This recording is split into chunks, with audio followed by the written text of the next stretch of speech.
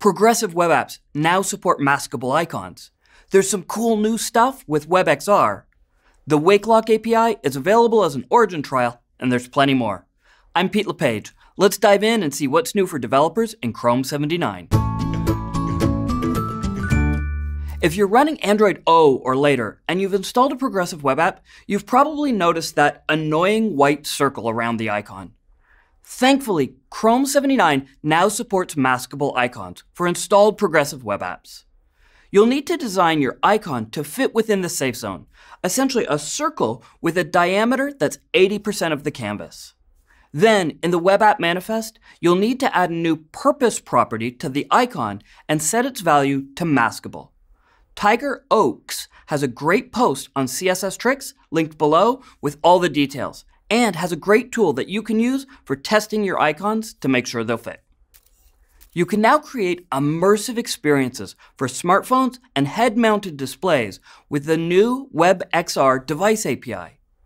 WebXR enables a whole spectrum of immersive experiences, from using augmented reality to see what a new couch might look like in your home before you buy it, to virtual reality games and 360-degree movies, and more.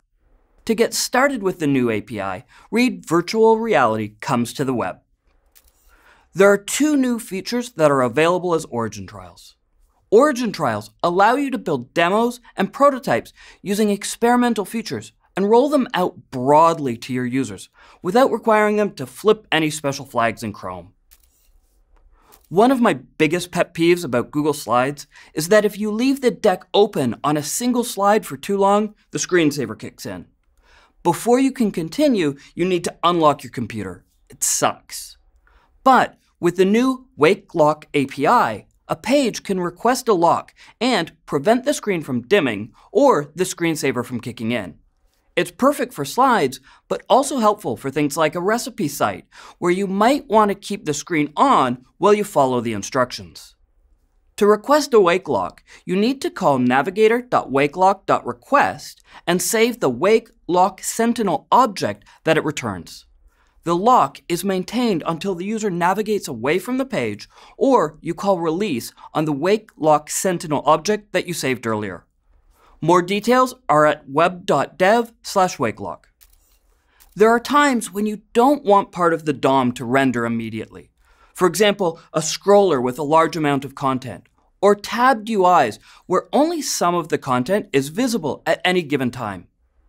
The new render subtree attribute tells the browser that it can skip rendering that particular subtree.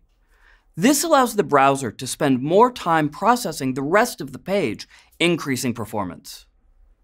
When render subtree is set to invisible, the element's content is not drawn or hit tested, allowing for rendering optimizations. Changing render subtree to activatable makes the content visible by removing the invisible attribute and rendering the content. To see a complete list of features in Origin Trial or learn more, check out the updates post linked in the description. If you missed Chrome Dev Summit, all of the talks are on our YouTube channel. Jake has a great Twitter thread with all the fun stuff that went on between the talks, including our newest team member, Sergico. All the details, including links, docs, and specs, are in the updates post linked in the description. Be sure to check out the latest Chrome DevTools video to learn what's new in DevTools. And don't forget to subscribe. I'm Pete LePage, and as soon as Chrome 80 is released, I'll be right here to tell you what's new in Chrome.